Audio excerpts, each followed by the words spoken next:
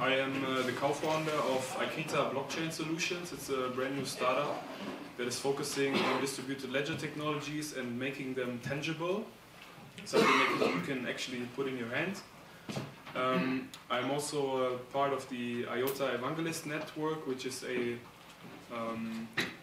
network of partially people from the actual IOTA Foundation and also people like myself who are just interested in the technology and want to work with it. What do I want to show you today? The topic Tangible Tangle, like I said. I want to show you a prototype that I'm actually wearing here on my arm. I have it with me, which is partially functioning. It's a work in progress, of course.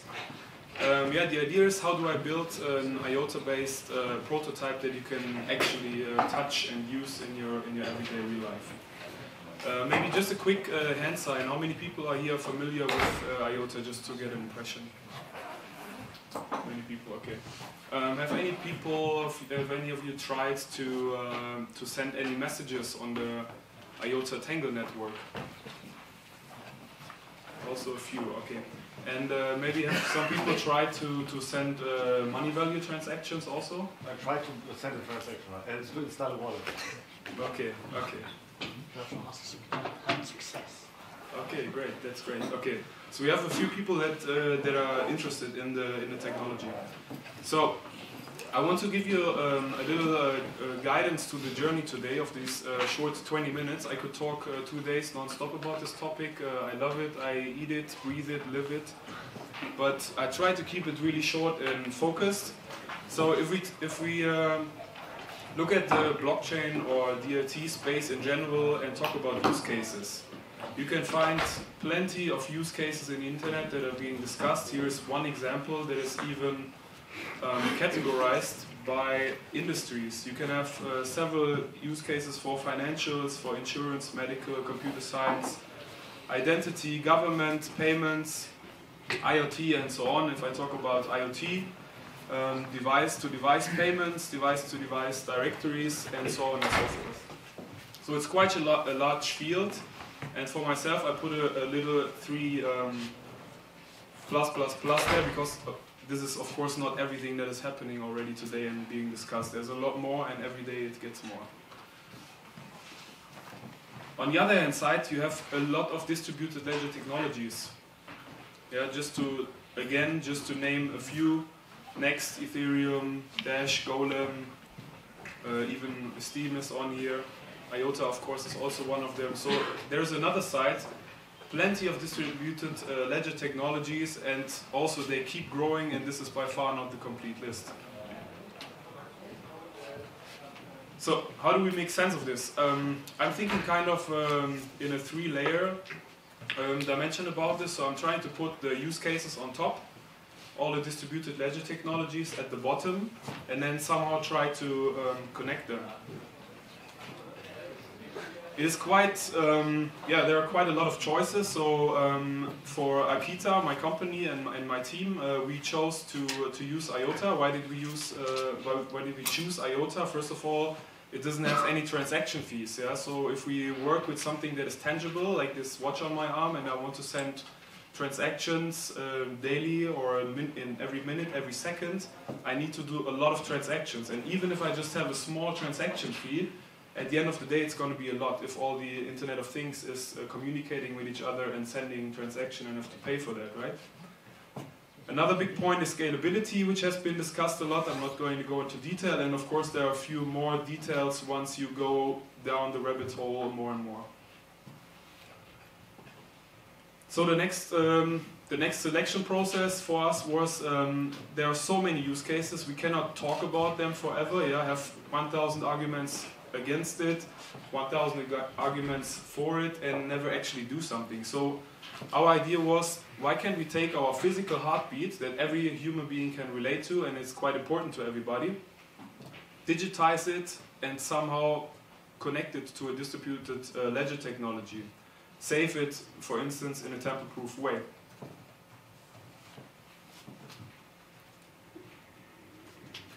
So the piece in the middle was missing. There are a few companies who are actually focusing since last year to actually build prototypes, to actually use also some real hardware and not only focus on financial products and intangible products, but also on the variety of other possibilities that the DLT offers.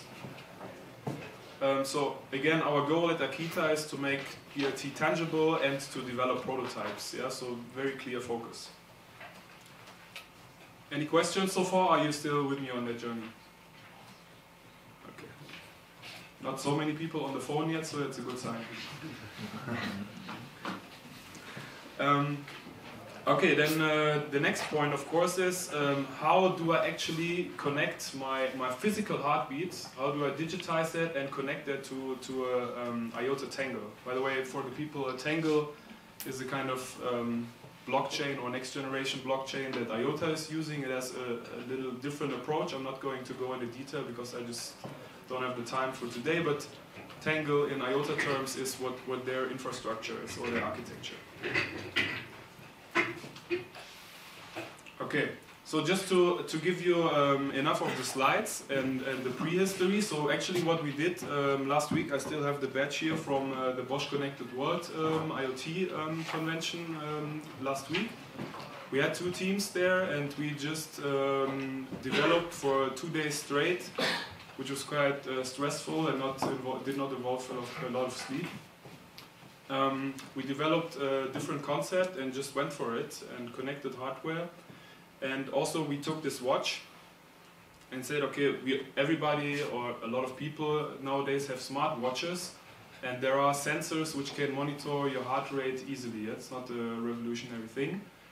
But how do you get this physical heartbeat digitized, then extract from this watch? Right now, by the way, my pulse is 100, 199.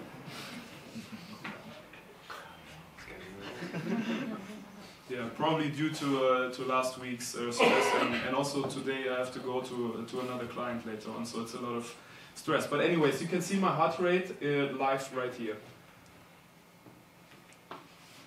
So what we just try to do is, okay, how can we take this 97 BPM and attach it to the Tangle? Yeah, it must be quite easy. So just go for it and extract some kind of data set, maybe JSON package or something, and attach it to the Tangle, and then everybody can see it. Actually, like always in reality, it's always a little bit more complex, and the devil is in the detail, but anyways, we went for it. So for this particular prototype, you also need another device. You need a companion. So actually, my heart rate is going through the watch. The watch is connected to the phone. The phone is then sending data over the internet to the servers of Fitbit usually, and you could also log into the Fitbit servers and just check your heartbeat. But we wanted to extract, we wanted to change the last part and not use the Fitbit servers, because it's a centrally owned server, and Fitbit can do basically whatever they want. They can stop offering the services like Pebble did, by the way. Pebble was recently bought by Fitbit. That was the first watch that we wanted to use, but since they don't have support, we just went for the Fitbit. Then you have to deal with different APIs. There are different methods how to extract the data again. Do you extract it from the watch directly, or from the phone, or from the server? So all these different things, we tried all the possibilities, did a lot of trial and error, and actually came to some conclusion. And also made a little mock-up website, which looks basically like this. This is very fresh. We just developed this last week. So you have some kind of... Oh, you cannot even see it. Sorry? Excuse me? Can you...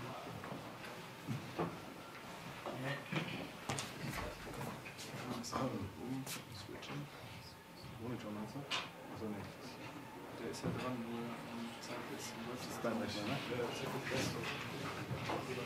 Achso, wie ist das Kommando hier für Bildschirm? Ich habe keinen Mac, das ist Does anybody know the commands to share a screen for the MacBook? Da könntest du einfach rüberziehen, weil der Beamer auf der rechten Seite vielleicht ist ein Richtlinie, dass du zwei Screens hast. Ja, genau. Okay. Danke. So, hier ist eine Präsentation. Ne? Siehst du aus. Was willst du jetzt davon machen? Die Webseite hier. Ein GI bitte.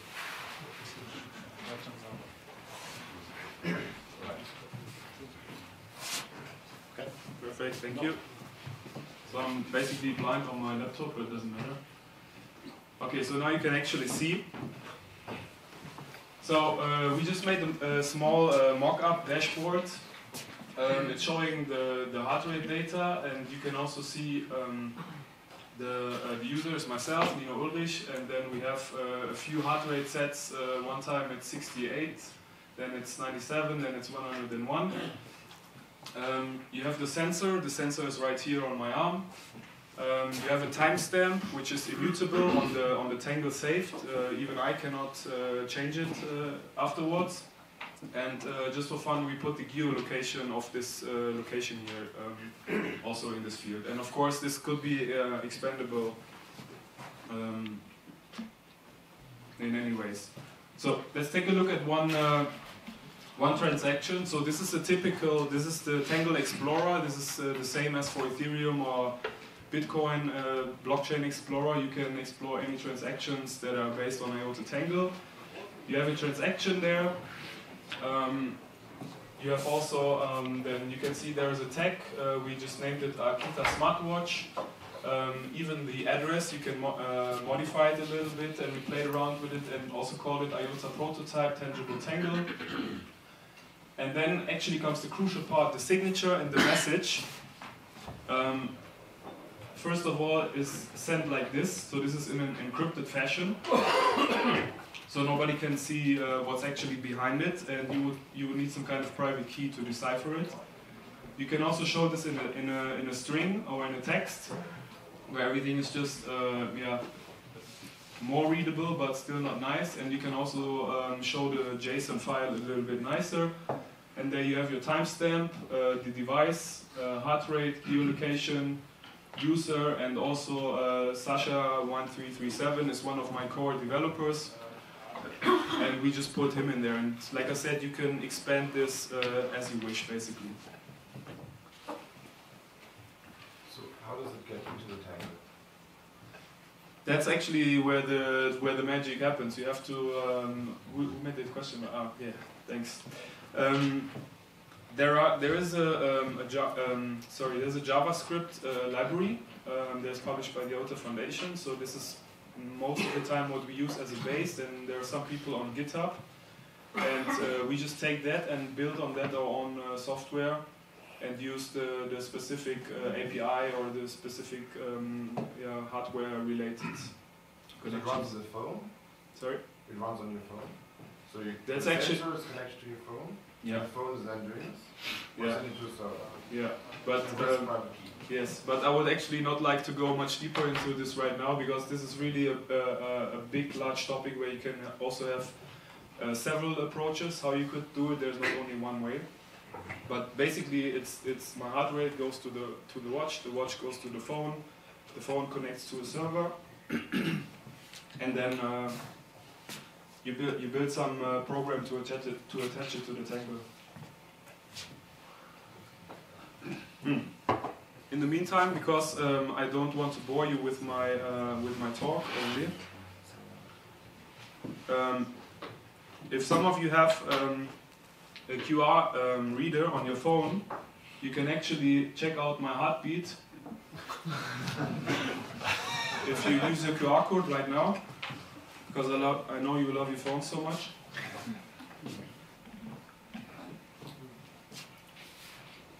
You can actually see all the data there, and like I said, it's immutable forever. So this is one of the use cases, or one of the things that you can utilize the Tangle for, and that we focused on for this prototype. I'll just keep this up for a few minutes.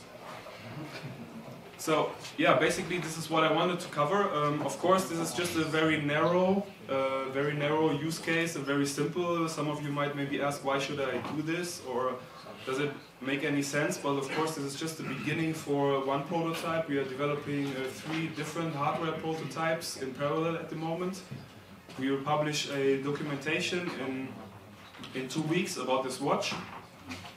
And we also have some requests from the Bosch Connected World, from some big industry leaders, especially in the IoT and in the tech industry, that wants my team to basically develop some proof of concepts that involve also some prototype building, some more background, sharing knowledge about IOTA and Tangle and how everything is working. Okay, now we can have 3 more minutes of questions if you like. Is the prototype working on the mainnet currently, or are you using like sandbox environment, or because I know that the mainnet is kind of not working very well when it comes to transactions currently. Yeah, I mean actually, if you there is a testnet, and you should actually use the testnet for tests logically, but for this one, just because we want it to be fast and really have something that you can touch and that works at least partially. We used the mainnet, so this transaction is also on the mainnet. Okay. I have a question generally about IOTA. So why did Bosch invest into IOTA? I have no idea. When I scan the code, I can see the data, right? So I can see that you were at a heartbeat of like 68 or something. But like if I use that, I wouldn't want the world to see my heartbeat or my other data. So is there an approach where you can, I think you mentioned earlier private key, where you can decrypt the information? So exactly, that's what we. If you've taken this transaction, you can scroll between tries and text. So this is one way of posting a message, but you could also post a completely private message where you would need an invitation or a private key to see that data, especially people from the health industry or even in the industry 4.0, where people say, I have very sensitive data that I want to keep for myself and not share with everybody because it's my core business in there. There are possibilities to have really private messages, then semi-private public messages, and completely public messages. So when something gets uploaded to Tangle and the Tangle gets trimmed, what happens to that data? Like, can you keep it consistently on the Tangle? Yeah, so I'm in very close contact with the IOTA Foundation. I'm not the IOTA Foundation myself again, so also any price speculations or why they did anything, I can really not. I don't want to be rude. I just cannot say any, and I don't want to say anything to that. But in generally, the concept how the Tangle works is they make snapshots, so you don't have the complete history of all the transactions like it's with Bitcoin or Ethereum. And from these snapshots on, you have a new Tangle that is actually developing itself. I could show a nice live demonstration, but I think my time is up. You can use your time after the talk here, it's fine. Thank you very much.